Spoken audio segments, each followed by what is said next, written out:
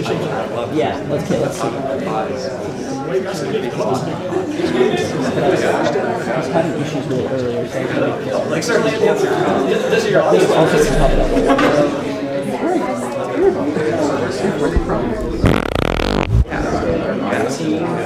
Well, so a lot of my siblings are students.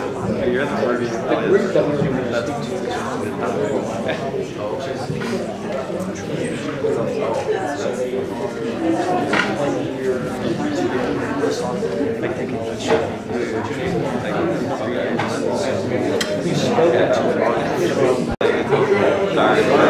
asking questions and just trying to have dialogue.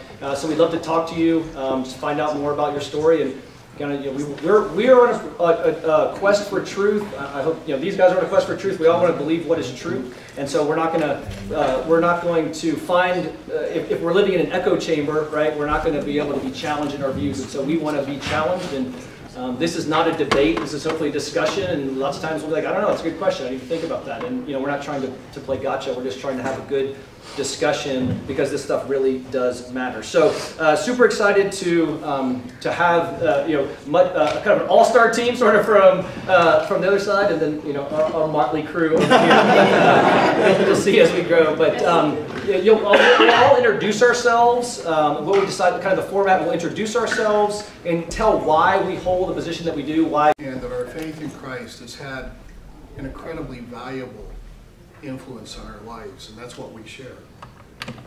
And to get up and dispute with one another over that would be foolish. We differ in some beliefs, but I'm going to tell you about an old lady in my ward, Anna Mendez. Anna couldn't have formulated a theology or made a theological argument if her life depended on it. She'll make it to heaven long before me. She was so wonderful, such a wonderful person. It's not necessary to have theological acumen in order to be saved or exalted or to be judged righteous. If that's the requirement there, and if the requirement is that you have a perfectly proper and truthful theology in every respect, I suspect the number of people in heaven is going to be very, very, very small. That said, I was a practicing attorney for 38 years. I did litigation, constitutional litigation. I represented the LDS Church for 10 years. And I have taught philosophy and philosophical theology at University of Utah, BYU, Utah State, and lectured at Notre Dame and Yale. And so I've had a lot of dialogues like this one that I think are valuable. They're valuable because we get to share what's valuable to us. And so why am I LDS? It's very easy, really. My parents were LDS. And so it was a live option for me. A live option, as William James would put it, is something that we could actually consider as something that is actually believable. If I were born in China, if I were born in India, it probably would not have been a live option. It would have been foreclosed to me as something I would have been interested in. And so maybe the happenstance of my birth has something to do with it, okay? In addition, at age 14, trust me, at that time, I was a lot more likely to go out and race motorcycles than I was to go to church. And that's because it was a lot more enjoyable. But I had a question. If this is true, that is, if the LDS Church is true, I better find out. If it's not true, I don't want to spend even 10 seconds with it because it's not worth it. But if it is true, it's the most amazing thing that's ever been claimed. At 14, that's how I thought about it. And so I studied everything I could. I picked up a book of Revelations from Joseph Smith and began to read it. And about the third day of reading, it dawned on me that my life was not in accordance with anything I was reading. And so I knelt down and asked God to forgive me of my sins. Now, at 14, I wasn't very original at singing, and I wasn't very good at it, but I had a few. And after the prayer, I felt like somebody had taken a scrubbing brush and scrubbed me from the inside out. I knew that I'd been forgiven. And I knelt down beside my bed and thanked God, and then I began to read again. And as I read, my heart burned within me. my mind was open and I saw very clearly. And I knew that what I was reading was true and that it was of God. And that changed the course of my life. I was only 14. Since that time, I've had more than enough time to think about it. And I'm just going to tell you that, for instance, reading 3rd Nephi in the Book of Mormon and the Visit of Christ, the most intimate, majestic, incredible presentation. And as I read that, it was like I was there. I could feel it in every part of me. I'm so thankful for that. I'm so thankful for a Savior. I'm so thankful that I had those experiences. It's really quite that simple. Yeah, I've studied a lot of theology and a lot of philosophy, but at the end of the day, I'm pretty sure there's a lot I don't get right. Forgive me for that. I'm sure God will, because He knows that we're all a little bit dumb when it comes to all these kind of things, right? Because as I was saying to someone earlier, when we get to heaven, it's going to be like, I read about going to Japan once, and I haven't been there yet, but I have been to Europe. And I read about going to Europe before I got there, and there was nothing about what I read about, okay? The intimate personal experience of it was completely different, so much greater in depth. I suspect that's what it's going to be like when we finally get to the other side and get to see what things are actually like. Thank you. Look forward to having a discussion with you.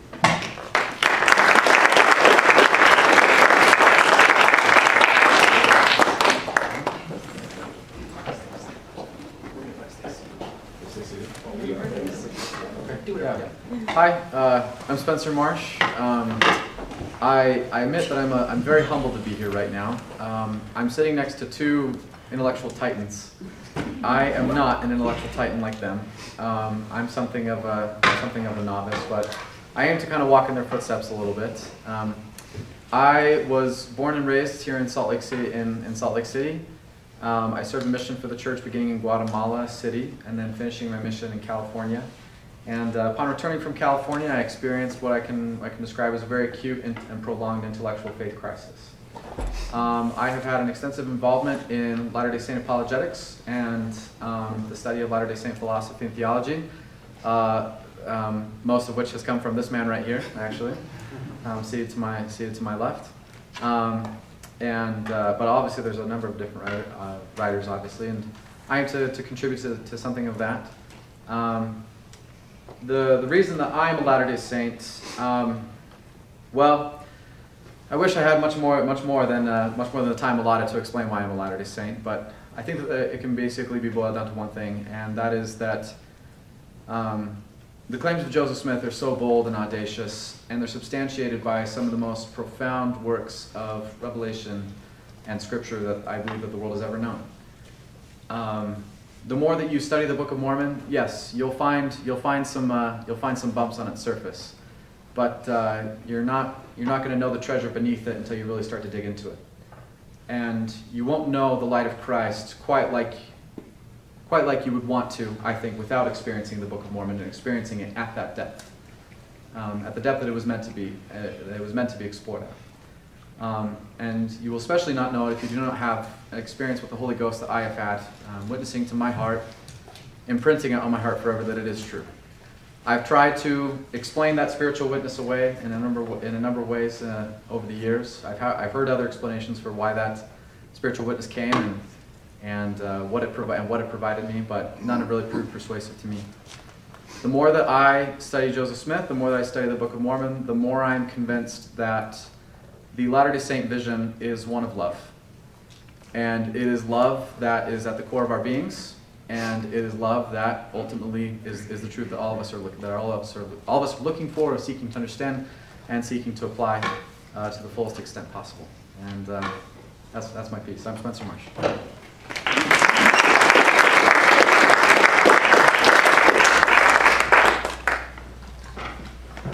Well, it's a pleasure to be able to address you today. My name is Robert Barlin, and if you're wondering what's with the funky accent, I'm not from Utah, I'm actually from the southwest of Ireland. So I've traveled a bit to be here today. But joking aside, I'm a Latter-day Saint. I have, in terms of my educational background, I have degrees in anthropology and theology. The theology degree was actually from a Roman Catholic seminary, the Pontifical University of Ireland in Maynooth. And I have a background in LDS studies. I work as a historian for a group called the B.H. Roberts Foundation. And I'm also a amateur LDS apologist as well, if you're ever familiar with the website Scriptural Mormonism. So why am I a Latter-day Saint? Well, there's a number of reasons why I'm a Latter-day Saint. I do believe that Mormonism, quote unquote, has a very compelling Christology, anthropology, and a whole facet of theology when properly understood. And some of it will be coming out in the various segments today, particularly soteriology and the nature of God. I do also believe that the more one studies it, and the Book of Mormon is what it claims to be, a 19th century English translation of an ancient Near Eastern and Mesoamerican text. But ultimately, the real reason why I'm a Latter-day Saint, I'm also a former Roman Catholic, if you're not familiar with the educational background, is to borrow from a Reformed confession, if you will, so I can be a bit ecumenical today. One's full persuasion and assurance of the truth of Mormonism and the Book of Mormon and so forth is from the inward Holy Spirit bearing witness by and with the word in one's heart. Pines, if you actually know which confession that is paraphrasing. So ultimately, I'm a Latter-day Saint because God, through His Holy Spirit, testified to me of it. But there's other reasons as well, some of which will come out here, including theological reasons, like a very compelling Christology, soteriology, and anthropology. And I look forward to dialoguing with you these see the awesome people as well this evening.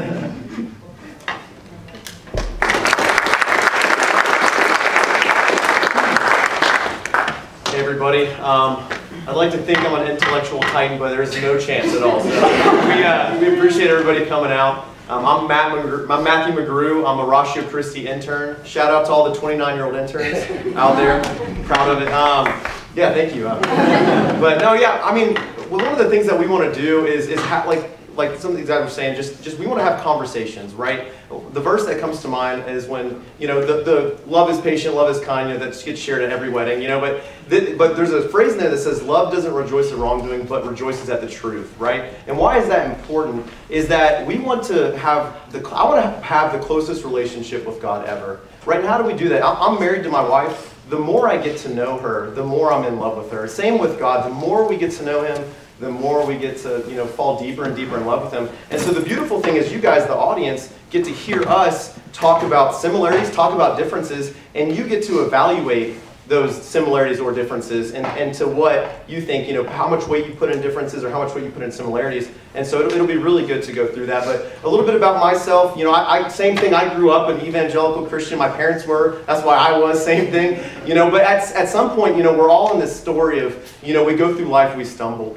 So for me, you know, I made a profession of faith around 8 years old, you know, was baptized and journeyed on, you know, but I didn't really ever have community my age. You know, my relationship with God was one, you know, middle school, high school, and college where I was just, I felt like He was so disappointed with me, and that was because of sin in my life. The biggest sin struggle that I had was pornography, you know, high school and college. It just, you know, it's super addicting, you know, and it's sin, and it you know, weighs on you, and so my viewpoint of how God looked at me was one of just utter disappointment, one of utter disgust. You know, I didn't feel like God really loved me, you know, and when I was in college, it was amazing.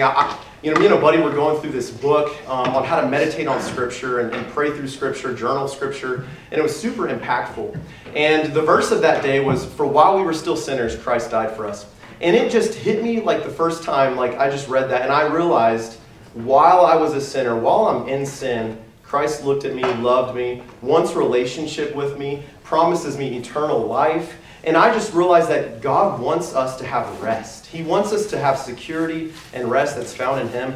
And it changed my walk, it changed my relationship when I knew, not that I had to come to Him and clean myself up, which is what I thought I had to do. I was like, man, I got to get rid of this sin. If I do, then God will truly love me. And it wasn't that at all. It was the moment I realized that He actually did love me, just unconditionally, was the moment that sin started. I think I saw it for what it was. It was like, that is not as good as what God has for me. And because of that, you know, that sin really did, you know, that specific sin, you know, I got to see with God overcome that. And hey, but still today, I sin all the time, right? You know, I mean, Jesus' standard is very high, right? You got pornography, but then Jesus goes, if you look at a woman with lustful intent, you've committed adultery in your heart, you know? And so my life is still full of sin, but it's so different now because I can rest that because of Christ's death, burial, and resurrection, I am dead to sin and alive in Christ. And I can promise that He'll never leave me or forsake me, and I will have eternal life in Him. And so that's a little bit about why I'm an evangelical Christian. And I just want to, it changed my life, and I just want to share that news with everyone else. So.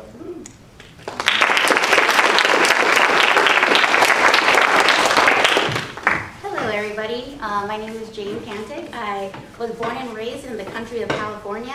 Moved here in 2021 to do work with Ratio Christi.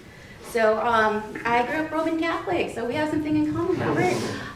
So I was in the Catholic Church up until about 21. You know, I was baptized in the church, I went to catechism, had my first communion, was confirmed when I was about 17, and so that's the only thing I ever really knew. My family was Catholic. If you know anything about the Philippines, Philippines was colonized by the Spanish, and they brought Catholicism to them. And so, for generations, my family has been Catholic. So I had went away to college, and God had done a work in my family. My dad had become an evangelical Christian, my mom and my younger brother. And I came home and I was like, wait, why aren't we going to the Catholic church? What's going on here? So they brought me on a journey with them. But at the time I was away at college. So you know what college is.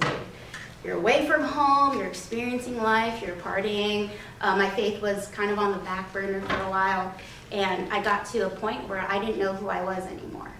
I didn't know what my life was for. I didn't have purpose or meaning. I was kind of depressed because my identity was always in my accomplishments. And so when I saw my life wasn't going where I wanted it to be, I was like, I don't know what I'm doing with myself. So in December of, now you're going to figure out how old I am, December of 2001, I was 21. And I was just like, I don't know what to do with my life. My younger brother and my mom invited me to this youth conference. And for the first time in my life, I think I actually heard the gospel of what Christ has done on the cross. Because all my life, it was about doing good things, being a good person. And I wasn't ever sure of my salvation. I was always scared that God might just judge me or strike me dead because I did something wrong. So I lived more in fear of God rather than in His love. And so at 21, I came to faith and asked God for forgiveness. And my life was changed. And since then, I've been living my life for Christ. And because I came to know Him in college, there's just so many questions that college students have, and I think that's why I work for Ratio Christi, because a lot of people are losing faith, looking for faith, and that's what we're here for. We're here to walk alongside people who are looking for truth, looking for God, looking for meaning and purpose in their life. And so I'm a Christian because Jesus Christ saved me.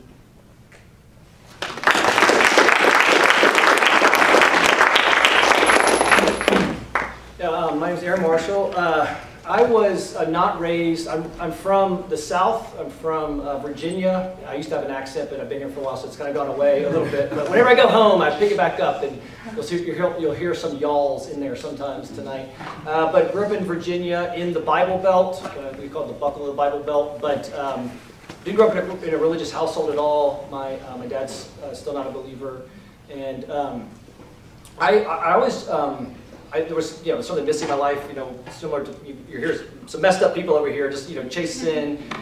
But at the time in college, I started dating this girl, and she was a Christian, and her mom was a little upset that she was dating me, but she started inviting me to their family functions and on trips and stuff, and she would just share the gospel with me. She would tell me about what Jesus had done for me, and she would tell me about that they loved me and that I could have a secure identity in Jesus. And so I remember where I was when I was driving. I was driving from Richmond to Charlottesville. I remember on the road, even right now. It was a long time ago. I won't give the date, but a long time ago when I gave my life to Jesus. Then my 20s were kind of a disaster. I went to law school, which is probably part of the disaster. But went to law school and was basically indoctrinated into lots of bad thinking. Out of law school, I worked for an atheist criminal defense attorney and was just sort of imbibing that theology, lots of sin, and really just running from God. I was reading atheist literature. And I remember God really just mercifully brought me to the end of myself, and I was sitting in the house I was living at the time, and depressed. I was an alcoholic and just really was suicidal, and just it felt like God was telling me, I had enough. Can we stop this now? And things changed, and I recognized, I knew that the problem was my sin, and I knew who I was in Jesus. But I had all these questions, especially in law school. They taught me to doubt all these things and all these questions. And so there was this was in North Carolina. There was a seminary there at the time that had put out a home study apologetics course, and apologetics just means to give a defense. And so there were questions like, can we know what's true, and is there an objective truth in the world? And all these things that I've been taught in law school was not true. But I was really intrigued because I had trusted in Jesus, and but I just didn't think that was something that would be true for everybody. And so took this apologetics course over the course of 2 months, 3 months, and just changed my eternity. It got transformed by the renewing of my mind, Romans 12. And I read, this is true, that this really is true for all people, at all times, at all places, that my identity can be secure in Jesus, despite all of my sin. And I really wanted to share that news with college students so they wouldn't be as messed up as I was when I was in college. And that's when I got involved with Ratio Christi, and we ended up moving out here. The president of Ratio Christi actually grew up Latter-day Saint. His name's Corey Miller, and is now a Protestant, but came out here with him in 2018. And now we're here for the rest of our lives. So excited to be here, and just love to talking about Jesus, and so get excited to do that tonight.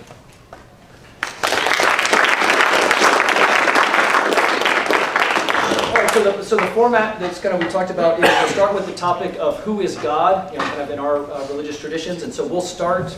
We'll share for 5 minutes, and then they'll ask us a question or one or two, and then they'll do the same, and then we'll do that. So so we'll start.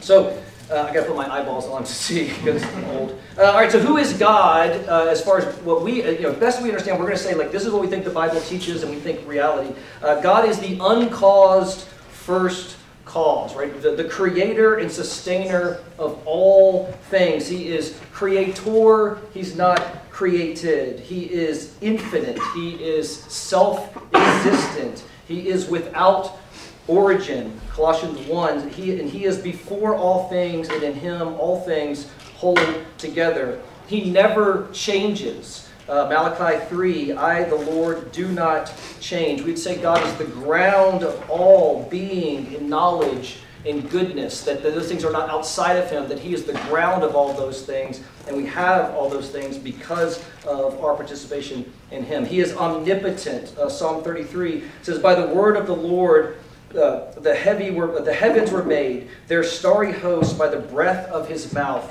He is all-powerful. We believe in what's called creation ex nihilo. So there was nothing except for God, and then God created everything. We'd say he is omniscient, meaning he is all-knowing. Isaiah 46:9, which is just a great verse. I am God, and there is no other. And then he says, I make known the end from the beginning, from ancient times, what is still to come. I say, my purpose will stand, and I will do all that I please. So we say he is all-knowing and knows all things that will happen. He is omnipresent, right? He is everywhere. We'd say because he is spirit, he is not a physical being. And maybe most of all, we say that God is love. We see this in John 4:8. God is love. Now, why is God love? And that's what we would say. It's because he is Trinity. For eternity past, Father, Son, Holy Spirit, there's only one God, but the one God that exists is three-person. And that three persons of the Trinity has existed in perfect community with himself. And that's why there can be love. That's why God is love. I know that's hard for people to understand or to think about, the Trinity. But the idea is, we see this throughout the Bible. The Shema in Deuteronomy 6, Hear, O Israel, the Lord our God, the Lord is one. Right? There's only one God. But then we see throughout Scripture, the Father is God, Jesus is God, the Holy Spirit is God. Think about John 1. In the beginning was the Word, and the Word was with God, and the Word was God. And the Word here is Jesus. He was in the beginning with God. All things were made through him, and without him was not anything made that was made. So we see the Father, we see the Son. The Holy Spirit is God. In Acts 5, Luke compares lying to the Holy Spirit to lying to God. So we see clearly, we think, we see from the Bible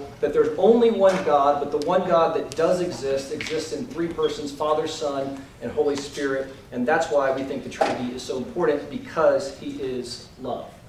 So I don't know if you guys wanted to add anything to that. Or... Sure, yeah. So in the Godhead, we believe there is three persons. So we believe that the Trinity gives us the best explanation for love, because in the Trinity there's community and relationship. I just wanted to add that in there.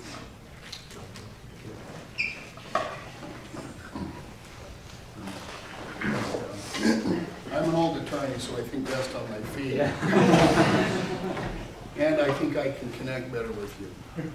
So, I'm going to begin with something I think will surprise some of you, and that is we also believe in a God who is God from all eternity to all eternity, the Father, Son, and the Holy Ghost. Let me make a distinction that's very important, because when evangelicals talk about God, they usually mean the Trinity as a whole. Often when LDS speak of God, we mean the Father of Jesus Christ, to whom all glory is given, and to whom we offer prayers in his name. So for LDS, we make a distinction. There are some things that are true of the Trinity that are not true of the individual divine members of the Godhead. So for instance, not only can Jesus Christ change, one cannot think of a greater change possible than going from very God to a human being. That's a change, if ever a change there was, to quote the Wizard of Oz. And so what we're looking at will be some clarifications, okay? But just be rest assured. Now, there are two views in LDS thought. One, I think, was promulgated by Brigham Young, and that's that there's this time when the Father first became God, okay? And there's the other where the Father was always God, and then had a time when he was mortal and he was resurrected by Christ. Now, let me talk about something about the incarnation and what it really means. The Father is said to be essentially bodiless, okay?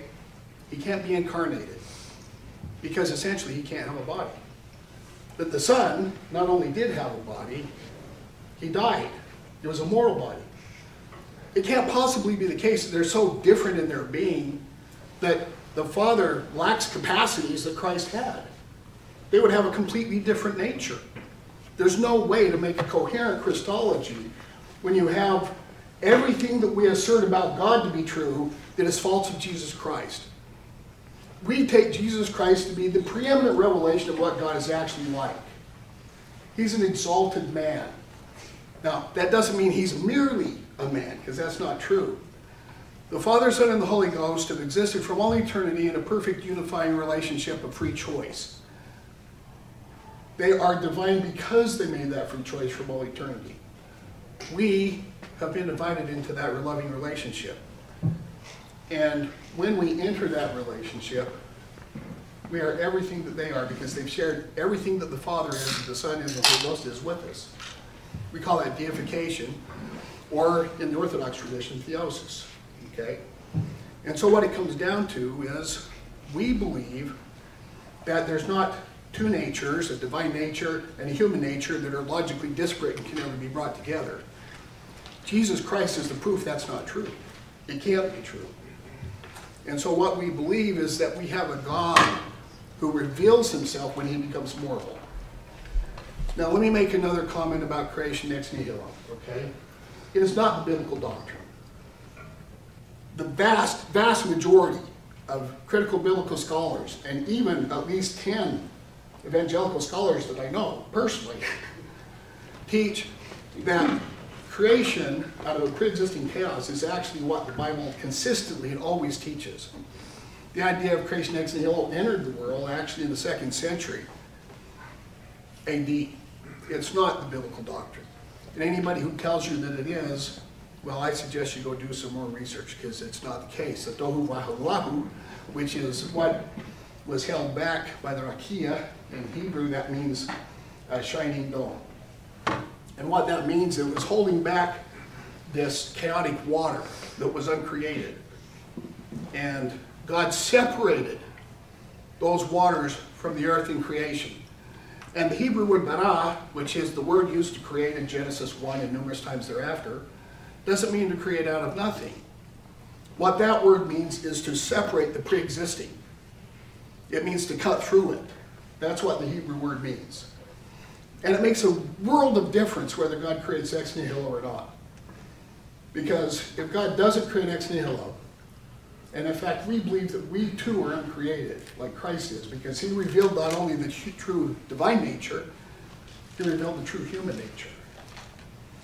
What that means is we can have a coherent Christology.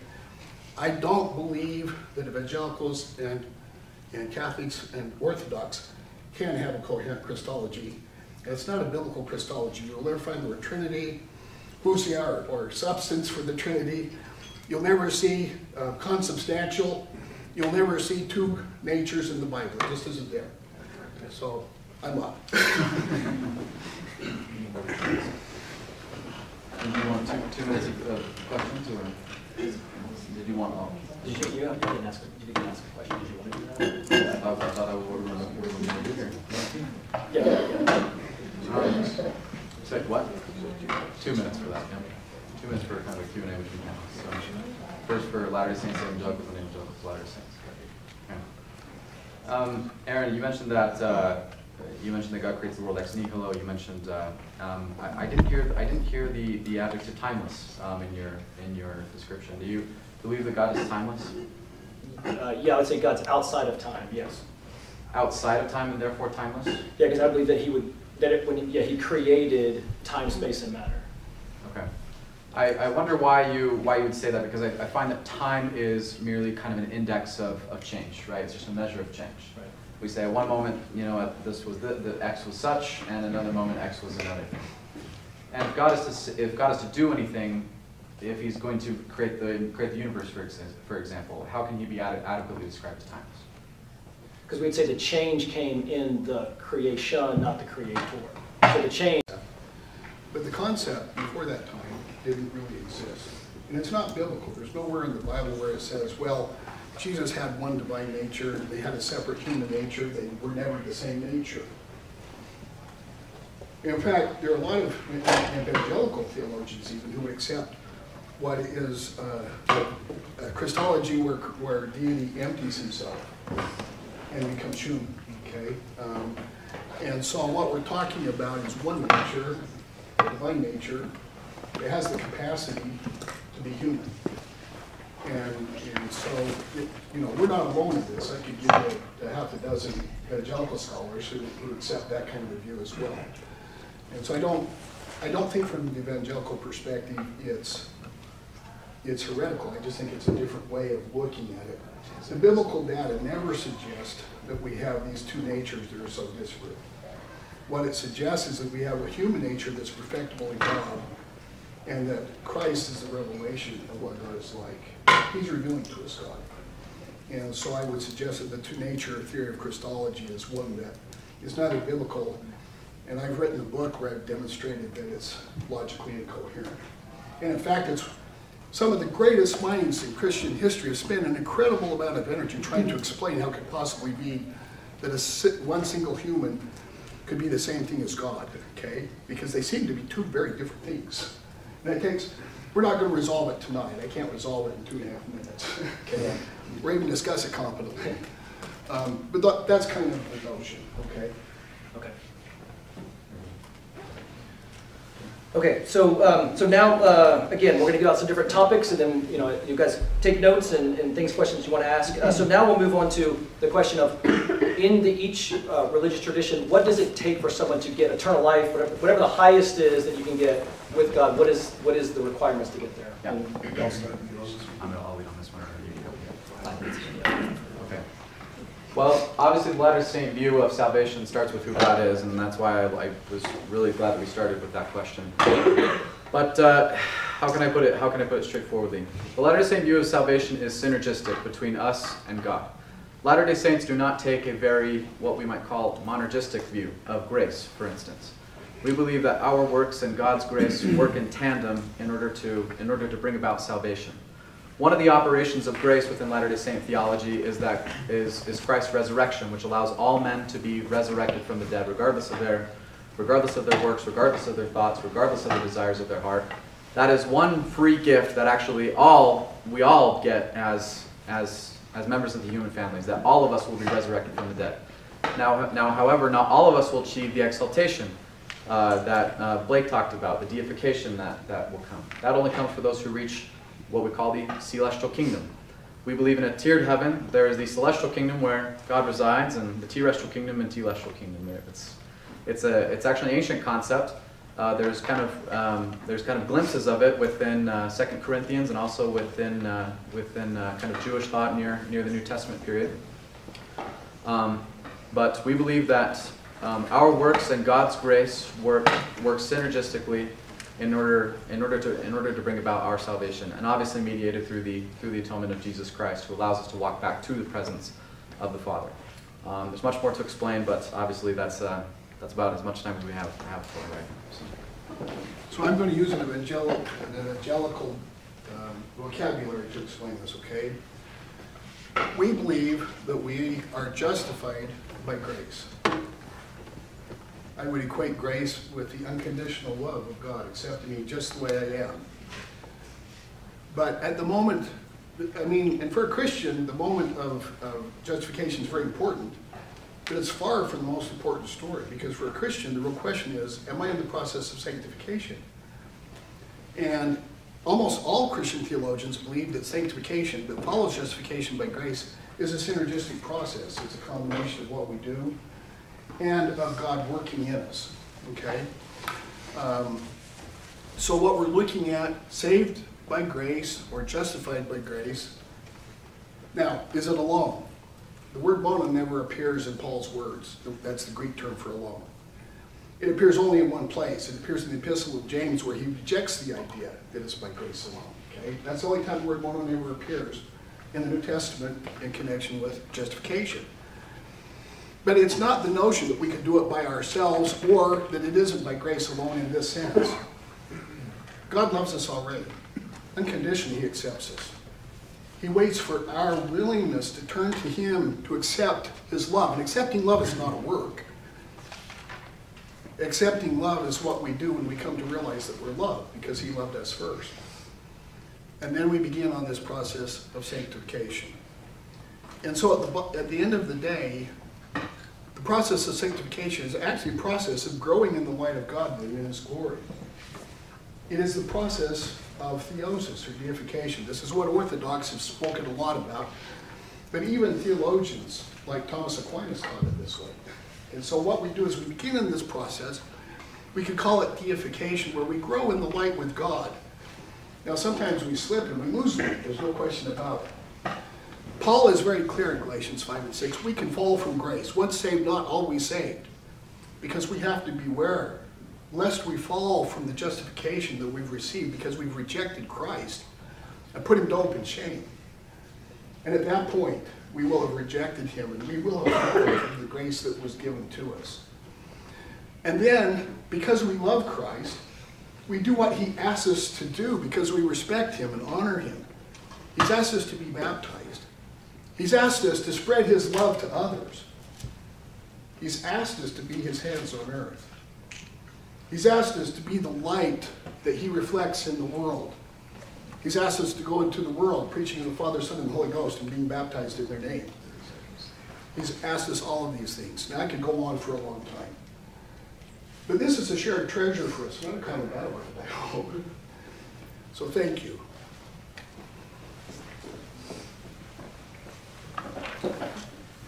I'm going to go back a little bit about why we even need eternal life.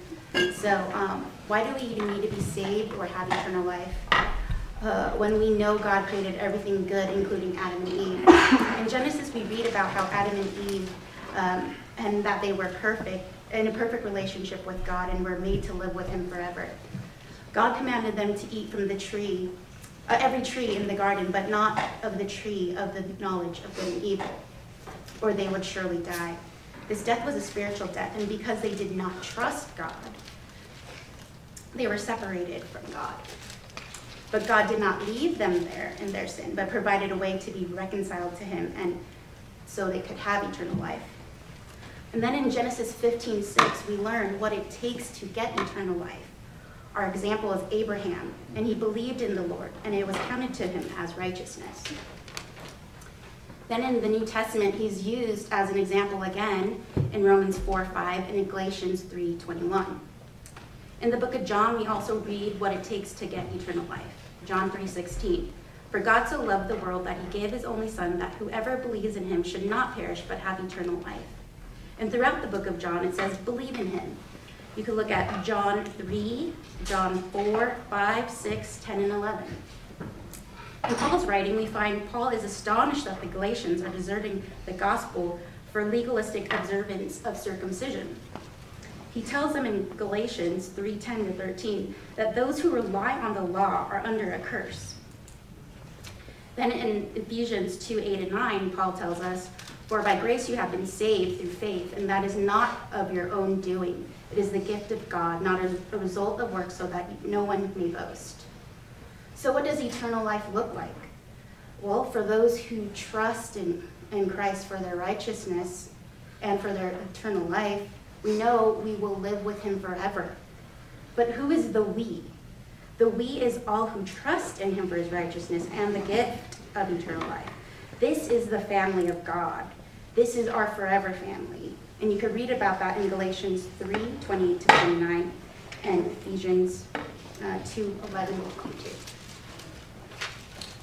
Here, if I add something real quick. Yeah, I think this is good. And I think it's Ephesians 2, a little bit, I think, before James. Forgive me if you did read this part. But I think this is really cool. So it says, okay, here we go. So verse 4, but God being rich in mercy because of the great love which he loved us, even when we were dead in our trespasses, made us alive together with Christ. Kind of what I was talking about, while we were still sinners, Christ died for us. So even when we were dead in our trespasses, he made us alive together in Christ. By grace you have been saved. And not only that, now check out verse 6. It says, and he raised us up with him and seated us with him in heavenly places in Christ Jesus. And I would even share that not only are we promised, relationship with God again, but we're promised that we're going to be seated with him in heavenly places, which is an amazing thing to rest in and take hold of.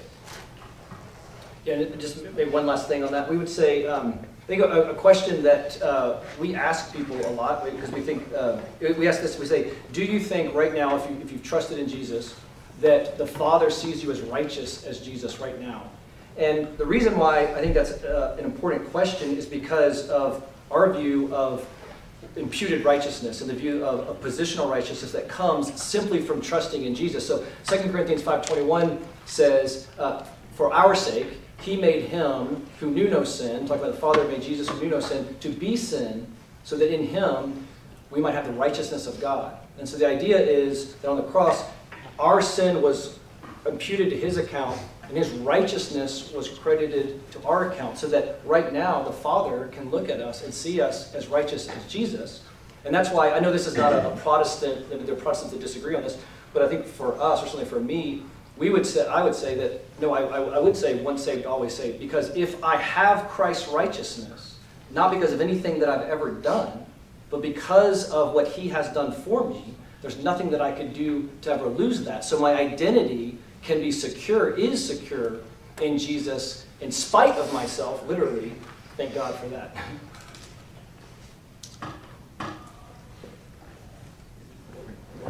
I have questions, but No, please go ahead. Genesis 15:6 was mentioned as the point in time in which you believe Abraham was justified. Am I correct in understanding on that? However, in Hebrews 11, it ascribes saving faith to him and his wife in Genesis 12, not Genesis 15:6. And in the Order Salutis, the Order of Salvation in Protestant theology, as far as I understand it, only if you are justified do you actually have saving faith. So if Genesis 15:6 is the singular point in time in which Abraham was justified, how do you explain Hebrews 11 and its use of Genesis 12? I'm going to go to read it because I don't have that one memorized. What, can you say that again? Genesis. Genesis 12 and Hebrews 11. Oh, I can't read all of that tonight. Can you just summarize what's in it? In Genesis 12, Abraham is called out of his homeland by God. Then he builds an altar, and that sacrifice God accepts. So this is not actually an idolater who's not justified. And in Hebrews 11, 8 and onwards, it says that Abraham and Sarah had true faith. There are examples of faith. That harkens back, not to Genesis 15:6, but to Genesis 12. So it would not actually support the idea that justification is an ongoing process and not simply a once for all moment. Oh, you're asking if it's just one In light time? of the life of His Abraham. view, it's ongoing. Uh-huh. You would say. Yeah, we think it's just a one-time Yes, how do you event, explain yeah. Genesis 12, where he has saving faith, so he's clearly a justified person? I mean, I think I mean, I'm going to speak for Jane. I don't know. I think you would just, I think she would just say that the Scripture says that he believed God and it was credited to him as righteousness. So whenever that happens, we'd say the idea is that when I trust in God, I think what she was saying before, Adam didn't trust God, that's how he lost it, and the way in which we always gain it back is by simply trusting in God. Trusting in God, now it's for us trusting in Jesus, but for Abraham, it was simply trusting in God for that. But he was not justified before Genesis 15:6 in your view, correct? We'd say whenever he was, it was when he trusted in God. Yeah. Okay. I have a question. If you openly reject Christ, both verbally by going out and denouncing him, and then you go out and commit murder, ordos, and say you rape little babies, still saved? It's possible, you're free, right? Yeah, so we say, look, we don't know, that's between them and God, right? We don't know what anybody is saying. Well, you said once saved, always saved. I'm assuming that means that it's impossible to fall from grace. Right, so the question would be, so like Ephesians 2:8-9, right, in the 1-10 says that we're saved in 10, we're saved unto good works. So there's different views within Protestant theology. Many people would say, no, if you are saved, right, then you would never do those kind of He things. said he sins all the time even though he's been saved, so I assume that that's not what you mean. But I think we probably all sin all the time. Am I wrong in that? Am I the only one? Well, I'm just asking, Yeah. you say you sin spectacularly. It's not that you can't sin after you've been saved, you've admitted you can. Yeah. So let's say you sin spectacularly and you reject Christ as a part of your sin. Are you still saved? Yeah, we would just say that the reality, if anybody has trusted in Jesus, position, I mean, I think I can't get away from the positional language. Like if that positional, I think it's certainly sin, and sin can end up singeing our conscience to the point where we can do unquestionable sins. But the question is, if we've trusted in Jesus and we've rested in that transaction has taken place metaphysically, then I think that I'm the Lord's. That never, I can never lose that. And there are some Protestants that disagree with that, obviously. Well, That's not a Protestant. That's not a Protestant. Yeah. Questions? Yeah. Question for you guys.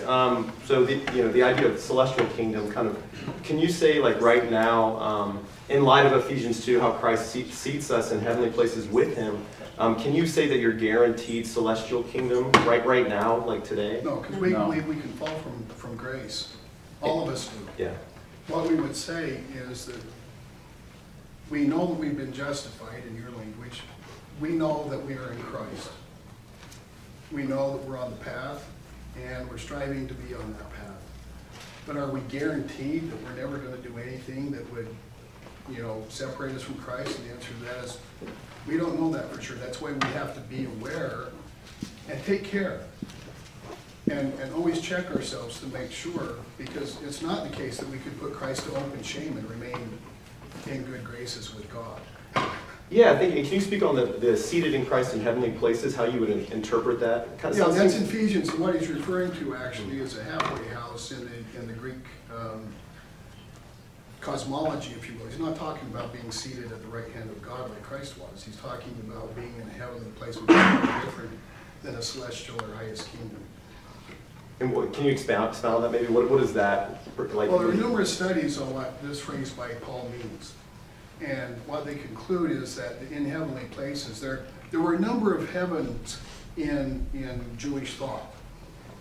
There were 3 in some views, and 7 in others.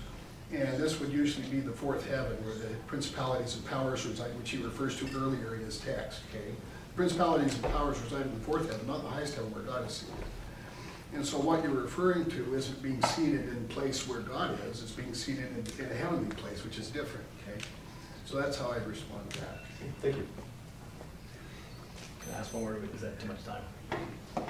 What would you say, like 1 John 5:12 says, I write these things to you who believe in the name of the Son of God, that you may know that you have eternal life. I'll take this. Okay, sure. If you actually read the previous verses, he presents a series of texts. So the confidence one has is not an objective, but a subjective one. And also one should note what the apostles in the New Testament teach about their security. For instance, in 1 Corinthians 9:24-27, Paul warns the Corinthian congregation that even he himself, Paul, could become anathema studies in terms of reprobation. So we would argue you can have a confidence, but it's not an infallible assurance. One has to persevere until the very end. And we would say that's not a description of someone who's been elected, a la say Reformed theologians and other theologies. That's something that one must strive to as well. So that's how we would interpret that. I would add that one of the most oft repeated injunction by Christ is to endure. Endure to the end. That would be meaningless if we always endure to the end no matter what. It's an injunction that's put to Christians. And it's important that we take care that even though we're Christians, we recognize that there are things that we can do that will separate us. But not only that, we can genuinely hurt people. We can be less than Christian. And we should never fall or allow that to happen to ourselves. That's why we've been adjured by Christ to endure to the end, because we might not. Okay, so now we'll move on to the question of baptism. I know that like in Jane's presentation didn't mention baptism. So maybe like for Protestants, what does that mean? And then, for Latter-day Saints, what does that mean? And so we'll take 5 minutes to talk about that. Yeah, so in light of kind of what Jane shared, what Jane touched on, we say no external act is necessary for eternal life. That would be the position. That's how we would read that the Bible teaches. Acts 15, Ephesians 2, Romans 4, all through Romans, this idea of there's no work that can do it. It's faith. And so and in light of that, so we would say that the Bible teaches water baptism is not essential for eternal life, but it is important. It's a good work. Jesus tells us to be water baptized. Every believer should be water baptized. But the question here that I'm addressing, is it essential for eternal life? And we would say no. And part of the reason is that I would take us to Acts 10, right? So in Acts 10, you have Peter, the Apostle Peter, goes to this guy named Cornelius, right? He's a Gentile, and there's a group of Gentiles that Peter shares the gospel with. He shares the good news with. And while he's sharing the good news, it says that the Holy Spirit falls on the Gentiles, right? And Peter's perplexed. This is amazing that the Gentiles now have the indwelling of the Holy Spirit, the gift of the Holy Spirit, right? And then there's a break of time, and then Peter goes, can we not withhold water baptism? So we see two instances. We see a Holy Spirit baptism, and then we see a water baptism. What I'm going to kind of share is the moment a Holy Spirit baptism happens, what does that mean? What does that look like? And I'll take us to, for that, I will take us to Galatians chapter 4, 6 through 7, right? So it says, God sent forth his Son, born of woman, born under the law, to redeem those who were under the law, so that we might have adoption as sons. And because you are sons, God sent forth his Spirit into our hearts, crying, Abba, Father. So you're no longer a slave, but a son, and if a son, an heir through God, right? And so we would say that the moment a Holy Spirit baptism happens, you have faith in Christ, you are declared an heir, you're declared inheritance, you're declared no longer a slave, but a child, a son, or a daughter. And so this is where we would say, but then there's water baptism, and I would almost, compare water baptism to being married, right? So I'm married to my wife, and I have this ring to represent it. But if I take the ring off, I'm still married to my wife. I would view baptism the same way. It's an outward expression of what's already happened internally, And so, even if a Christian, gets baptized by the Holy Spirit, has faith in Christ, even if they didn't get water baptized, from Galatians we can see that they are still promised as an heir and inheritance in Christ.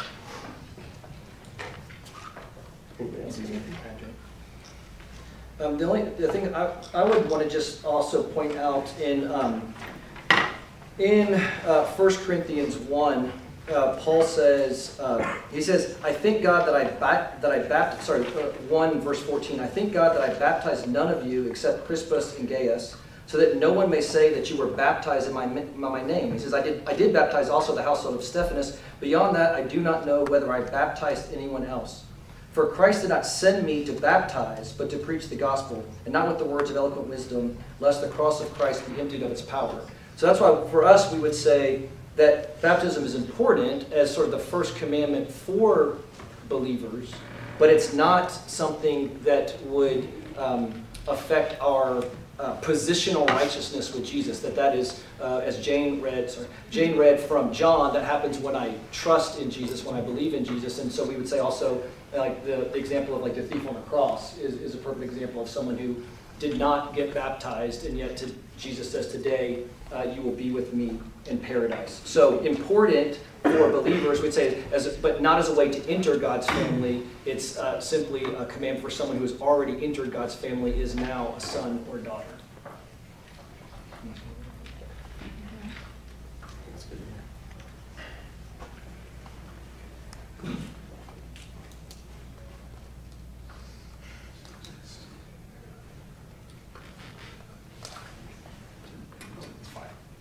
Five minutes. 5 minutes for a topic I've written down. Turn the book on. We appreciate your wisdom. Okay, so what do Latter-day Saints believe? Well, we would believe in what's called the doctrine of baptismal regeneration. And this is not unique to Latter-day Saints. The vast majority of the broad Christian spectrum, Catholics, Eastern Orthodox, and most Anglicans and Lutherans, even hold this view. In fact, Luther and Calvin taught it, and they did not believe it was a work of man, it was a work of God. And that's the Latter-day Saint framing of work as well. Also, one correction to a common misunderstanding: we do not believe that the meritorious cause of salvation is water baptism. That's a common caricature of the doctrine. We would argue, and we actually would agree with our dialogue partners here, that the sole meritorious cause of salvation is the atoning sacrifice of Christ merely. However, where we differ is the instrumental means of its application. We would argue it's not saving faith in the historic Protestant understanding sola fide, it's actually done through the instrumentality of water baptism. So, why, as a Latter-day Saint, do I believe in baptismal regeneration? Well, I can't really speak for my friends, but I think they would agree with me, is that of all the doctrines in the Bible, this actually has the most explicit witness to it. In fact, with respect to the perspicuity of Scripture, an important doctrine of sola scriptura, there's actually more positive evidence for baptismal regeneration than there is for doctrines we would agree with, such as the personal pre-existence of Christ. One example is the pericope in Romans 6, 3-7. Before I read this, let me just make a note that it's common for some modern Protestants, I'm not impugning pun intended this to you guys, to claim that baptism in this passage is not water baptism, but it's a metaphor merely. However, this goes against the historic Protestant interpretation. Calvin, Zwingli, Luther, the Heidelberg Catechism, and Ursinus was the main author of that catechism, their interpretation of the passage. But let me just quote briefly one modern Protestant scholar, I'm sure many of you have heard of him, Douglas Moo. By the date of Romans, baptized had become almost a technical expression of the rite of Christian initiation by water, and this is surely the meaning the Roman Christians would have given the word. So in Romans 6, 3-5, we read the following: "Know ye not that so many of us were baptized into Christ Jesus, were baptized into his death? Therefore we are buried with him by baptism into death, that, gar, like as our spirit Christ was raised up from the dead by the glory of the Father, even so, huto, we should also walk in newness of life." So in the symbolic view of baptism, baptism is similar to the relationship a wedding ring has to be married, something which was actually used fortuitously just a moment ago. It's an outward sign of something it did not actually effect, as one being justified and in Christ precedes water baptism. However, Paul's theology in this passage is antithetical to this perspective. The apostle speaks of one being baptized into Christ, including being a partaker of the salvific effects of his death and resurrection, with water baptism being the instrumental means thereof. Let me quote a Baptist who himself does not believe in baptismal regeneration, Stanley Fowler, in his book Word and the Symbol, comment on the phrase "eis Christo," into Christ, which also appears in another baptismal text in Galatians 3. The phrase "eis Christo" or "into Christ" is indicative of the movement into saving union with Christ.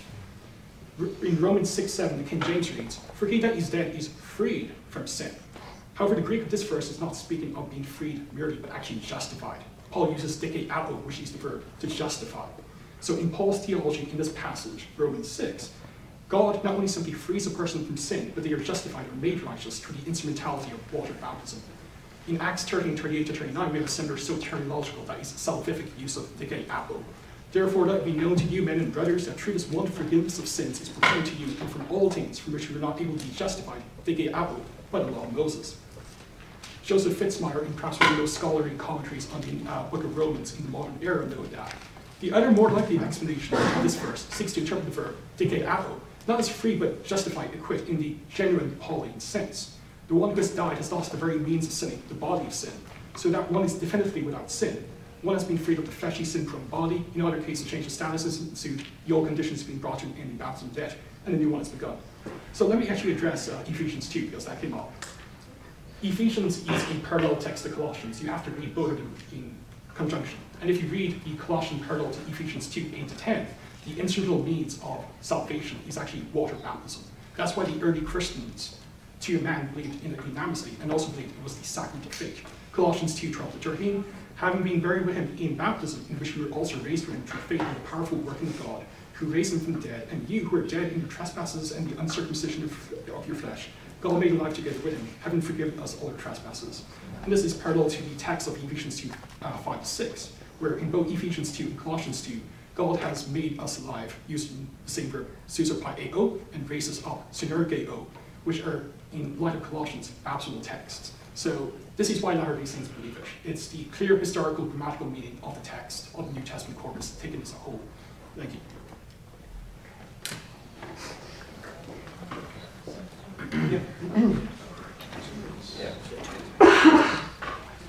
Yeah, so I would just kind of, my question will be, I'd love your take on kind of what I shared personally, how there's the Holy Spirit baptism, and then in Acts 10, and then in water baptism, and then coming out of the verse that I shared in Galatians 4, 6, and 7, what happens when the Holy Spirit indwells us. How would you maybe describe, or just your take on that? Well, with respect to Galatians 3, 26 to 28 speaks of how we're brought into the saving relationship through instrumental means of water baptism.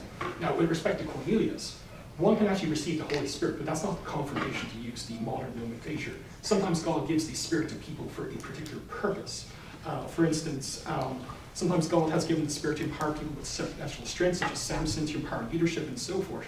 But there's also the issue of, was Cornelius saved prior to Acts 10, when he received the Holy Spirit? And it doesn't seem to be the case. For instance, Luke implies that at this time in Jerusalem, Peter spoke to the apostles and the believers. Then Luke says regarding what Peter had said to them, when they heard this, they were silent and they praised God. And God has given the Gentiles repentance that leads to life. But that's in Acts 11. So I'm of the opinion, and Everett Ferguson and others is of the opinion, that the Holy Spirit was given in this special way to the Gentiles to convince Peter to baptize them. But in Peter's own teachings, Acts 2:38, he actually says, repent and be baptized for the remission of sins. And that phrase does not mean you receive your forgiveness of sins, then you are baptized. Because the very same construction appears in Matthew 26:28, where Christ says, this is the blood of the new covenant which is shed for you and for many for the remission of sins. So Christ dies, that brings about remission of sins. You're baptized, that brings about the remission of sins in the same construction. And also Peter himself in 1 Peter 3, 19-21 says that water baptism is the antitype. That's right. Now, physical evil, water baptism is the antitype, the fulfillment of the will. Destroys our personal evils, our sins.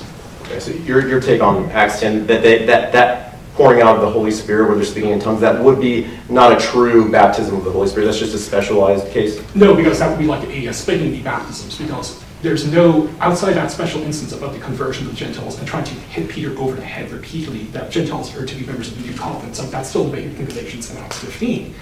That doesn't seem to be regenerative. That seems to be God, because God can actually give that Spirit to people, even if they're in a non-regenerate state. That's, unless you're a hardcore Calvinist and you believe in absolute T, I think everyone would agree with that.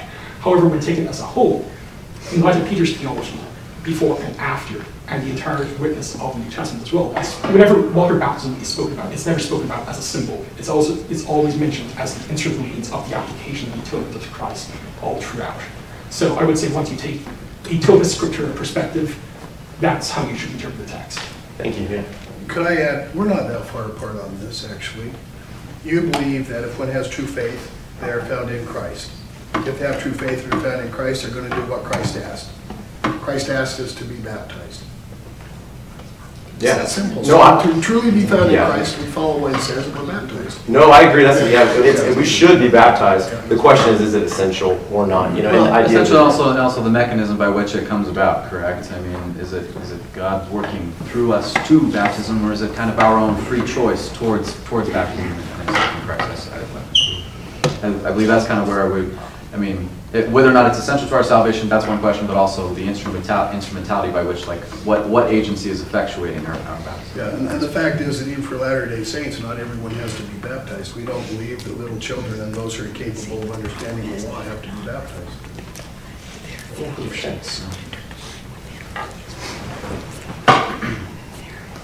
Did we get questions done? Yeah, 2 minutes from Larry Sanchez, Evangelicals. Yeah. Okay. In other Romans 6, he says that it uses the language of being united with Christ. One second. We got this Connor's jamming out. It's all good. It's all good. Okay.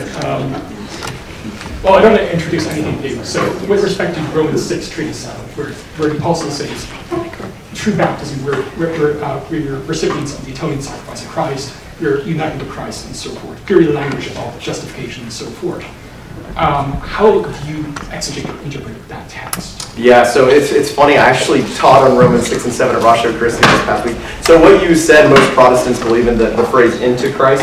I would argue that is talking about faith into Christ, Holy Spirit baptism, what we see in Acts 10. My view would be that was a Holy Spirit baptism among the Gentiles, which then points to what I was sharing in I think, Galatians, Galatians 4, where it's we're sons, we're children, we're heirs, where that would be into Christ. And so that's what I take the Romans 6 to be, that into Christ would be a Holy Spirit baptism specifically, but it could, I've heard people say it could just be talking about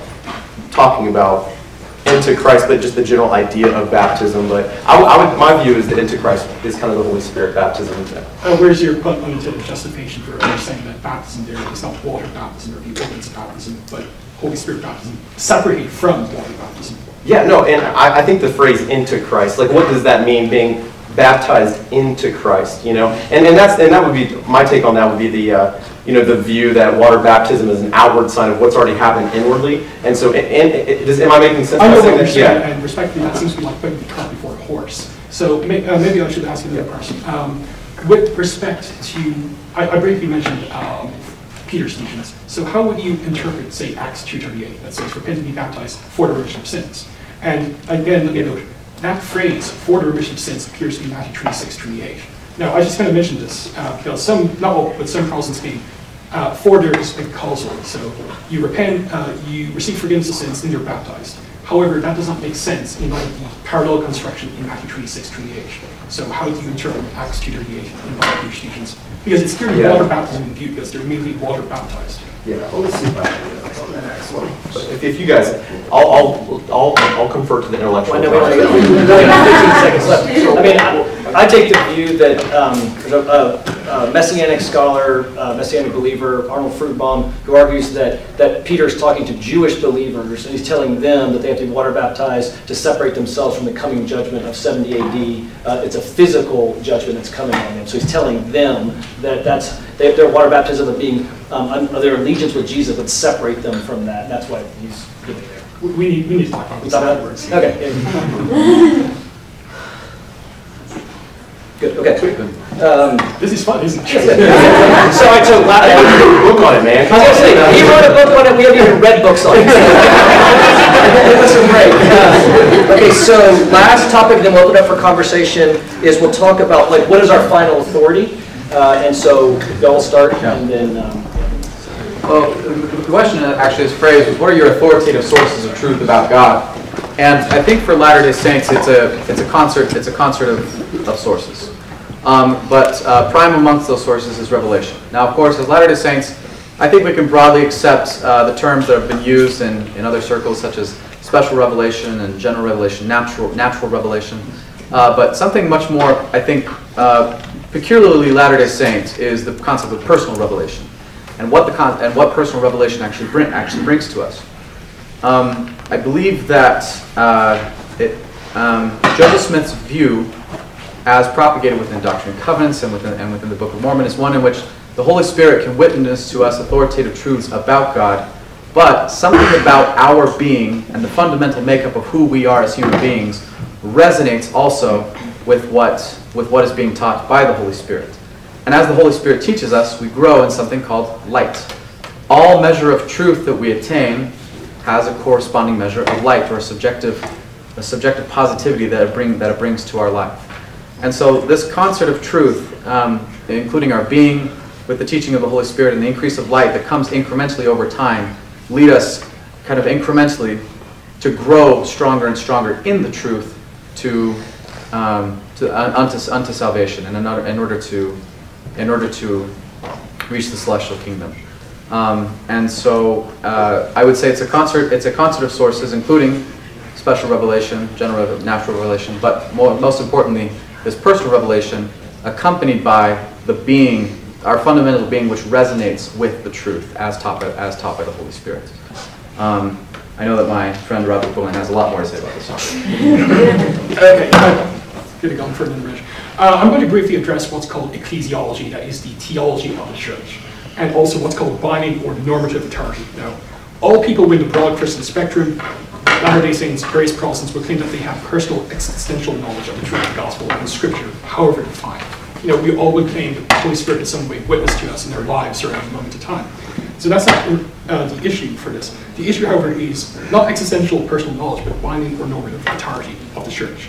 Now, this contrasts with the historic Protestant view that privileges the conscience of the believer, notwithstanding it being negatively affected by the loading effects of the fall, even after regeneration.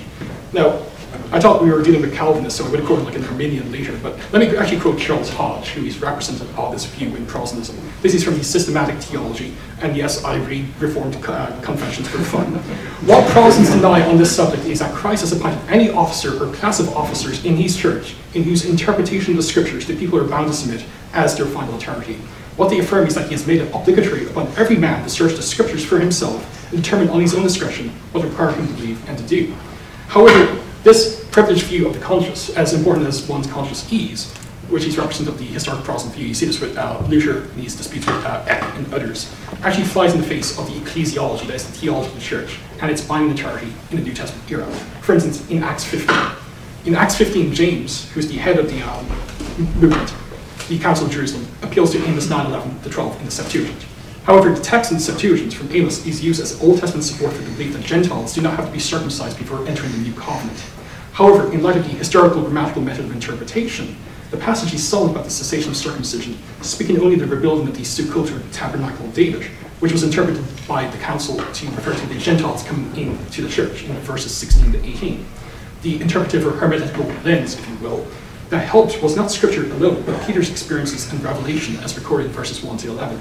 So here you have a synergy of scripture, modern revelation, and the binding authority of the church on decisions. So in the historic Protestant view, one would have to ask, could a member of the early church deny 1, James's interpretation of Amos 9:11 to 12, 2, the teaching authority of the church itself, and 3, the binding authority of the Jerusalem Council's decree, if they believed that through their own study of scripture, coupled with their informed conscience, they were forced to arrive to a different interpretation of scriptures and reject the church's teachings on this point. And if the argument, as James White and others use when it comes to this particular text, whenever it's being pointed out to him, is, well, we're living in a different moment in time now, there's no public revelation. The onus is on the Protestant who would believe, and this is one of the building blocks of sola scriptura, that public revelation ceased at the end of the first century. Chapter, verse exegesis of the text teaches public revelation will cease. And Jude 3 and Revelation 22 do not actually teach that, and maybe that will come up. So this kind of shows that Latter-day Saints believe in ongoing revelation, also, as the New Testament teaches, the binding authority of an external authority that's living, that is the church as well. So this explains our high ecclesiology as well.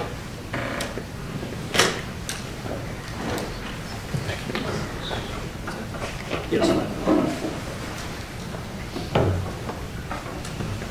Okay, so yeah, for Protestants, I think our view is, as Robert said, is the idea of sola scriptura. So we would say that the Bible alone is our final authority in matters of faith. And so how do we come to that conclusion? Well, we think the evidence points to the fact that the Bible that we have what the authors wrote, what they wrote is true. Most importantly within that was the person of Jesus Christ, his death, burial, and resurrection.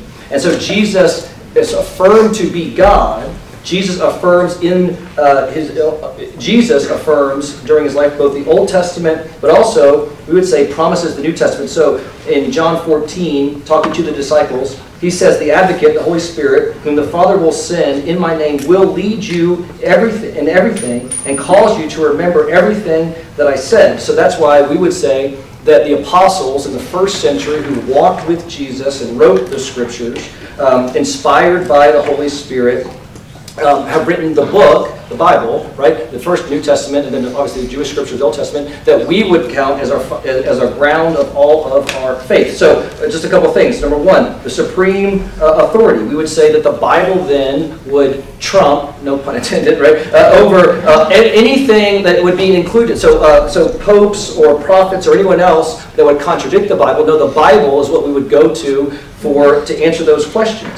The sufficiency of Scripture, that the Bible is sufficient for all things that matter for salvation. So we can go to the Bible to answer those questions, and that would be, again, our final authority on those issues. Robert mentioned the perspicuity of Scripture or the clarity of Scripture. We would say that, yeah, anyone can read the Bible and understand how someone comes to saving faith. Does that mean that we all agree on everything? No. Does that mean that there are hard passages? And they've even brought up some. These are hard passages that we have to reconcile. But we would say, someone brought this up earlier today, in the main things, they are the plain things in Scripture. So in those main things, we think that there is clear teaching, and then obviously there's lots of things that are hard. They're hard to wrestle with. I think sometimes we think with sola scriptura, this idea that the Bible alone is the only thing we go to. We don't go to anything else.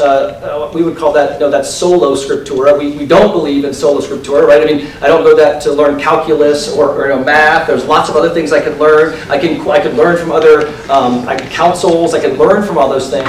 But I guess for us, we'd say the standard is if those things disagree with the teachings of Scripture, then we are going to always side with Scripture. Right? We see it in 2 Timothy 3:16 that all Scripture is God-breathed. Right? That it's all Scripture is God-breathed, and so that is why we would say that it is our final authority. Does that mean that God can't speak to people now? No, we're not saying that. I mean, there's some people who might say that. We're saying no, we're not saying that. We're just saying that if anything that someone says, God said this, we would compare it to Scripture. If it coincides with Scripture, we would just go because that's what Scripture says. If it contradicts Scripture, then we would go against it because we think, again, that the Scripture is the foundation of our authority.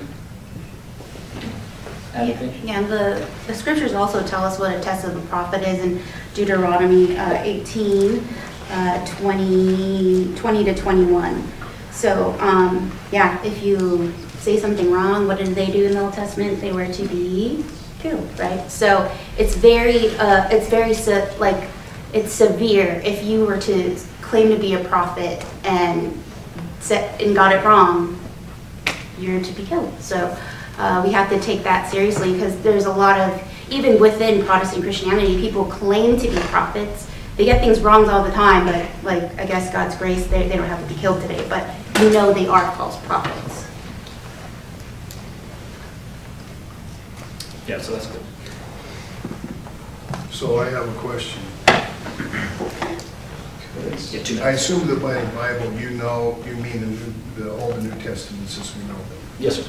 That didn't exist for the 300 years of Christianity when they were learned. In fact, there were no scriptures at all from the New Testament for the first 20 years after Christ died. There were a lot of Christians. They believed they knew the truth. There were numerous books that weren't written for the first 100 years of Christianity that were not included in the canon. And for the first 300 years, it would be fair to say there was not a single Christian in the Greek world that had the entirety of the New Testament. They would have had maybe a letter from Paul that would have been read to them once in church so that they knew it. And most of them wouldn't have ever heard even that. So what was the source of their authority? What was the source of their knowledge? Yeah, I'd still say it was. I would still say it was that. The Word of God that they had, and certainly the apostles that were alive were able to. Again, I think the Holy Spirit inspired them to remember all things that Jesus had said. So as their oral tradition that was being passed along as they're writing these scriptures, I don't know, maybe we talk about this another time, but in my view, all of the scripture was written probably early, right? It was within by 70 AD, maybe except for Revelation. Maybe we disagree on that. Yeah. So the Gospel of John wasn't written until around 80 at the earliest. Now, all scholars agree on that. That's all, right? Yeah, virtually all. That's a big claim to say that all agree on that, right? I mean, so if you can find somebody who disagrees, I'm happy to learn. Okay, fair enough. Yeah, so I would say that is that we have early. I mean, I've got a book on my shelf, the redating of the New Testament. He's arguing for I think an early date even for the for the Book of Revelation. So I think that's fine. But you would agree that for the first 300 years, hardly anybody had a copy of the Bible, right? But I guess the question would be, what the standard though didn't change, right? So just because somebody, there were copies that were going around. Obviously, they were being transmitted. They didn't even agree on what the books were until the council in about 311. But I would say, like, And we still agree. as soon as they were written, they are the inspired Word of God. So we can disagree on whether that is, but they are authoritative as soon as they are written. So you're subject to something you don't know about? That I would be. No, early as Christians, they were subject to something they had no access to. But yeah, I mean, yeah, I don't know how that would. Yeah, I don't know how that would work. I just know that if as soon as the Scripture, as soon as they wrote, I mean, if we're talking within 30 years, as soon as they were written, they are the inspired Word of God. That's what we can stand on. So we can disagree. I mean, I'm sure they disagree on lots of things, but to appeal, the final appeal would be, I think, to the written Word of God. They didn't have it to be appealed to. That's why Paul wrote his letters as a practical matter, because as soon as he left, the people there didn't have anything to guide them. They were falling into error, right? I mean, most of those letters are written to Christians who were just screwing up and putting things into Christianity that didn't belong there. Mm-hmm. They didn't have any written words until he wrote them a letter. They were there basically with the Old Testament and nothing else. I mean, we know it from the New Testament that that's the situation. Yeah. So what are they guided by? Well, I mean, yeah. I mean, like you said, they would have the oral word that was being passed on from all, from those that are passing on those until they got the written word. Jews didn't travel like this. Oh, I didn't realize time. Yeah, right. Sorry about that. Question for us? Oh, sorry. Did you? Yeah, I'm trying to think of how to phrase it real quick. And kind of touching on the idea of prophets and continued revelation. Now, would you guys, in your view of continuation of prophets, right, if it contradicted Scripture or even contradicted itself later, would that be an issue? I guess, and even in your world, what would you constitute as a false prophet? It can't be simple contradiction of Scripture. Mark and Luke teach that there's to be no divorce whatsoever, no exceptions. Matthew teaches that you can divorce with an exception of adultery, and Paul teaches there can be a divorce only with the exception of adultery by a believer. As a result, you get churches with a lot of different teachings about divorce. Those are contradictory in first order logic. So if you want to talk about what's contradictory, I don't have to get beyond the New Testament to find something contradictory. But just for you guys' as standard, just, we can talk about ours, but just for your standard of, if someone after Nelson said something that, an ex-prophet said something that was contradictory, maybe he said just hypothetical adultery is okay, would that be an issue, or would you have to, just curious on what the standard would be? Well, a couple of things. Like, first of all, we don't believe our leaders are inspired on a 24/7 basis. And in fact, for Latter-day Saint doctrine to be formed, it's not simply like, say, Nelson or Joseph Smith says X, Y, Z, even on the doctrinal matter. In fact, let me quote Brigham Young. In trying all matters of doctrine to make a decision valid, it is necessary to obtain a unanimous vice, faith, and decision in the capacity of the quorum. The first three presents must be one in their vice, and then he mentions the 12 apostles being unanimous as well. And this is explicated in section 107 of the Doctrine and Covenants. So in Latter-day Saint epistemology and framing of doctrine, there's checks and balances. There's the ecclesiology, there's the need for unanimous consent among the three of the 12, and that has to be presented to the church as well. So it's not simply like, say, even if you could find, like, say, George Albert Smith said, backtrack crazy thing here, even if it's a theological act, that would not be an issue for us anyway, because that's not how Latter-day Saint theology is formed. And we don't believe, again, our leaders are inspired on a 24/7 basis. And let's keep in mind too, kind of like, there's two different ways in which I guess you could say that there's a contradiction, for instance. A prophet could be speaking without revelation and contradict something that is established doctrine within our scriptures, right? He could be saying, we don't believe we're not going to follow this particular part of the word of wisdom anymore. Coffee's okay for Latter-day Saints. How about that? What if that ever happens someday? I doubt that'll happen, but Converts in Ireland. Yeah. Dang, some of us would like it. A prophet could be saying that a prophet could say, well, coffee isn't against the word of wisdom. Well, that would be incorrect, because according to the word of wisdom is currently constituted by revelation through prophets. It is against the word of wisdom, right? Now, could a prophet come tomorrow and announce, through the unanimous council of the church, we've received a revelation saying that coffee is now not going to be against the word of wisdom? Yes, that could happen. Is that a contradiction? Well, it is certainly a change. A contradiction, I think, might go to something more fundamental. A contradiction, a true contradiction, and in order to determine something is someone is a true or a false prophet, They have to go back to kind of eternal principles that undergird what we might call the prophetic tradition, what we might call the how does Jacob Hansen put it in his podcast? I like the way he put it. It's the collective witness model. Yeah, the collective witness of the prophets. Thank you. There's kind of eternal moral principles that are revealed through the collective witness of the prophets, and if they're to contradict those, that's where I think a Latter-day Saint would be much more inclined to say that there was a false prophet. So then that would be the final authority, then the collective witness of the prophets, the base level? We would view it the way when Christ came, he changed the law of Moses. A more fundamental change one cannot imagine. But if God comes down and says, this is now my law, that's his law. And he can change it anytime he wants. It's his law. And so what we view as binding. Now, if God said, oh, I was wrong. There are not three of us in the Godhead. There's also a council of gods. And by the way, in the council of gods, we're also going to have humans come. We're just expanding. It's not a contradiction. Merely an expansion, right? But if he comes down and says, I told you I was God, I'm really playing with you, I'm not. That'd be a problem. So it's a matter of what is the nature of the contradiction. It's a matter of how fundamental is it. And I would say we have a hierarchy of authority. The scriptures that are accepted by common consent are the highest authority. But what's in Scripture is often not clearly understood. We need interpretation, and where does the interpretation come from? A prophet or your best scholars? And that changes all the time, right? And under that, we would have the guidance of the First Presidency interpreting the Scripture for us by current revelation, and we would have statements that are made officially. Under that, we would have teachings like in General Conference on a monthly, on a bi-yearly basis.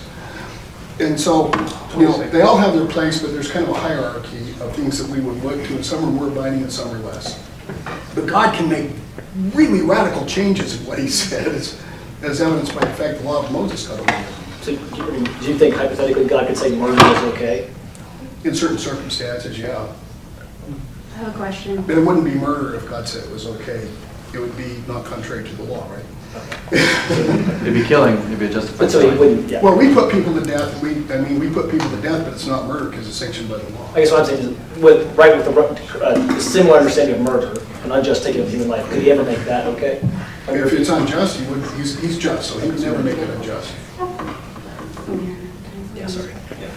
You can ask us that. Yeah, sorry. Okay. So there are splinter groups within the whole umbrella of Mormonism. How do we know which prophet is the right prophet? Pray about it. Pray about it. So there's no standard where you could actually check Well, outside of there are standards of succession that are laid out within the. Oh, sorry. Like right over here? Or? Yeah, that's great. That's perfect. Okay, sure, I guess. Yeah, that's right. Good. Well, first of all, thank you for a very, very interesting panel. Sincerely, I learned a lot. It was very engaging and interesting, so I appreciate all the participants and their perspectives. I have a question for my evangelical friends on this side of the panel. I would be very curious to hear your understanding or explanation for the, since Aaron mentions the evangelical conception of God as one who is unembodied, who is outside of the physical world, outside of time and space, right? I would be very interested to hear your perspective on the explicit anthropomorphism of the Hebrew Bible in its depiction of God, in its conception of God. Yeah. The reason for that being is, as I survey the academic literature, the critical literature on the Hebrew Bible, there seems to be a very broad consensus interdenominationally that the authors of the Hebrew Bible aren't just thinking about God in anthropomorphic terms, they're describing him matter-of-factly in anthropomorphic terms. So here's a couple titles from just the last, about 10 years or so. Charles Hilton, Episcopalian, A Human-Shaped God, Theology of an Embodied God. Andreas Wagner, an Evangelical Lutheran, God's Body, the Anthropomorphic God of the Old Testament. Mark Smith, a Roman Catholic, Where the Gods Are, Spatial Dimensions of Anthropomorphism in the Biblical World. And Benjamin Sommer, a Jew, for good measure, The Bodies of God in the World of Ancient Israel. So I would very much like to appreciate or hear your perspective on this. How do you, in light of Orthodox, I'll say Orthodox evangelical theology that says that God is not embodied, he's not in the physical material world, how do you square that with biblical anthropomorphism? Yeah, I mean, I'm sure my answer probably not going to, you're not going to agree with it, but I think that we're using human characteristics of God to help us understand a non-human being. So God is wholly other, right?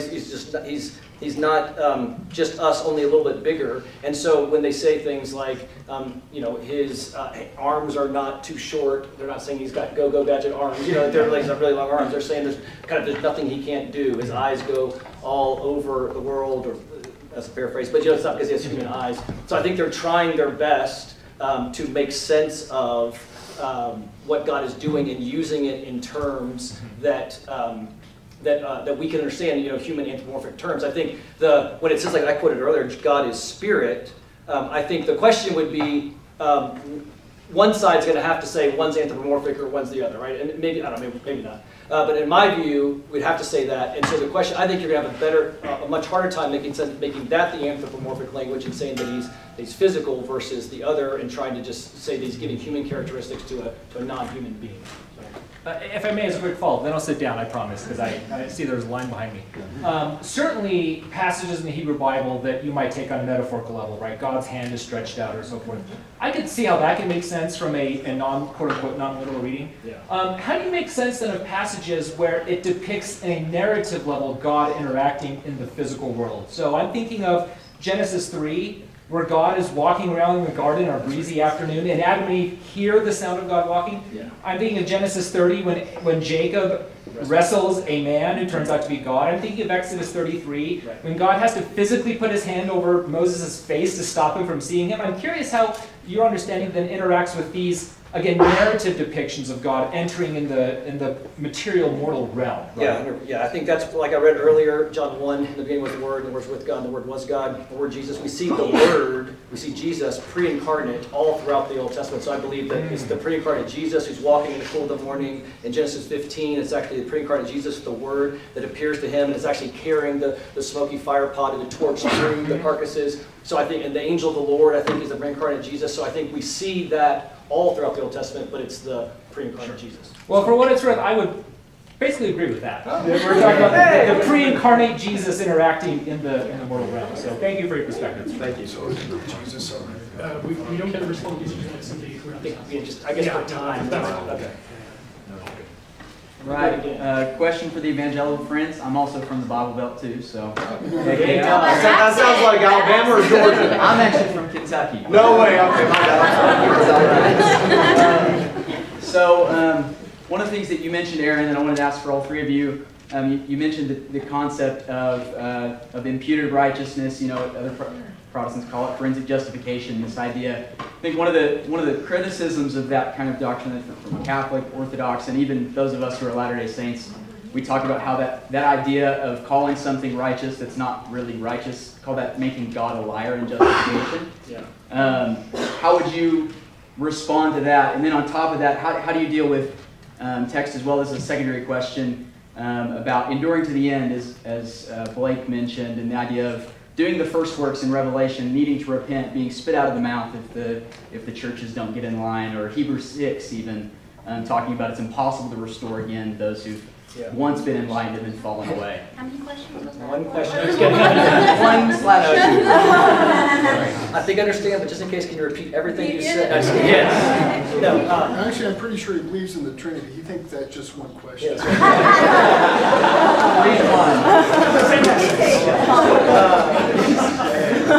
So I have I got the second question. The first question just the idea of forensic justification, making God a liar in justification. Yeah, because we would say that it doesn't make God a liar because Jesus really did pay that penalty for us. So at the cross, it says like in Galatians, it became the curse for us. So they're really, we say, people say for Protestants, grace is free. No, it's very costly for Jesus, right? So in that sense, know that he did pay the penalty. God can't just forgive, or he would not be just. So there was actual punishment. It was just God who, found us guilty, then took off his robe and came down and stood in our places, and I'll take that punishment for you. Right. And then for Hebrews 6, I take the position that, again, maybe Robert, we were talking about earlier, maybe he wants to talk about this and disagrees with this, but I think that he's telling, there's two views, right? There's the view that they were never believers in the first place, And that's a view that many people hold. But I believe that they were believers. I think the language there says they're believers. And I think it's talking, again, Hebrews writing to Jewish believers, and it's telling them if they go back to the animal sacrifices, the Mosaic law, and they go back to after receiving Jesus, that there is no repentance for physical death, for them. They're coming under, again, that judgment that's happening in 70 AD. Okay. So, Thank you. Okay, so I have a question for both sides. So why did God have to become incarnate and die for our sins? Like, how come God can't just forgive people? Like, why did the crucifixion and did something have to happen in the first place? I've written a very long article on that. Very long book. Yeah, very long book. The short answer is that Christ learned by the things he suffered, and he truly learned by being a human being. God didn't have in his experience what it was truly like to suffer as a human, to be down with us, to be spat upon, and be whipped. And he became human because he loved us, to share with us our very condition. And he emptied himself of his divinity to share with us. And that made it possible for him. Now, do I believe that he did it for everybody? In one sense, yes. His resurrection makes it possible for every person to be resurrected. It makes it possible for us all to stand before a holy God to be judged for what we did. But it doesn't mean that we're all automatically forgiven. That must mean that atonement, in some sense, is ongoing because not everybody's already been saved, right? That must mean that there's some ongoing notion of atonement. And I'm not going to solve this here. I would urge you to go read the chapter, but you know, last count, in just the past 10 years, there have been over 1,400 books written on the atonement by Christian scholars. And my response would be, God can just forgive us. The problem is that when he forgives us to enter into the divine life, it's painful to be in relationship with us. It's painful to be in relationship with us. We're painful. And was his suffering necessary that we could be forgiven of sins? Again, yes, it is, because he participates in human life. And he takes into himself that human life to then make it divine, because what he does in partaking of entering human life, he then enters into our life and literally offers himself to us, so that in the moment of justification, we are found in Christ in the sense that he actually indwells within us. His life begins to take up abode within us according to the Gospel of John. And we begin the process of sanctification where we grow in the light and in participating in his life so that we reflect him to become more like he is over a process. And so the atonement makes it possible for us to let go and to begin a new life that is a co-shared life, an indwelling life. I think the word you use is co-inherence. He co-inheres in us. And so is the atonement some kind of a legal transaction? Who is this penalty owed to, I would ask? The answer is, we have the power to forgive each other without demanding a pound of flesh from somebody else. God does too. And so I reject the penal substitution theory. I think it is a morally reprehensible theory. It was promulgated by John Calvin, and I don't think it ought to be the touchstone of Christianity at all. I would urge a compassion theory of atonement where Christ literally enters into our lives and suffers with us. So that's how I would respond. Does that respond at all for you? I'm not sure it's a big question. It is a big question. If you would like, there was a group of Latter-day Saint scholars that actually just recently published a whole kind of book on this, actually, just called Latter-day, let's see, what was it, the University of Illinois Press? Latter-day Saint Perspectives on Atonement. Latter-day Saint Perspectives on Atonement, which is Latter-day Saint, thank you. For some reason, they didn't tap him to write in that book. But that book is phenomenal in giving a number of different views that are compatible with Latter-day Saint claims and theology about explaining all about atonement theory and about why Christ actually had to come down. Yeah, and I would say, you know, God's characteristics, right? God's perfectly love. We would say that he's also perfectly just, right? We know the wages of sin is death. We know Adam and Eve sinned, and they had to be cast out of the garden because of their sin. You know, they weren't perfect. They couldn't be with God. He had to remove them from that. And that's we would say that's the gospel, is that Jesus took that penalty that we deserve. Isaiah says it was the will of the Father to crush him when it's describing Jesus. And so, I mean, that's harsh language, but it was the will of the Father to crush him because something had to be paid for. Our sins had to be paid for. And I would answer that God is perfectly just. And so the only way that our sins can be paid for is he put our punishment on Christ. But that would be our... How's that just, to punish the only innocent person in the whole history of the world who didn't deserve to be punished in the place of those who do deserve it? How's that justice? It was the will of the Father to crush him. He willingly went on the cross for that. You said it's just, and I'm asking how that's just. Yeah, well... I mean, you can call that justice if you want, but for me, that's a miscarriage. Well, if it's, I would argue if that's not the case, we're in trouble where we're at, because then we stand guilty before God. But, yeah, but that's our answer, yeah.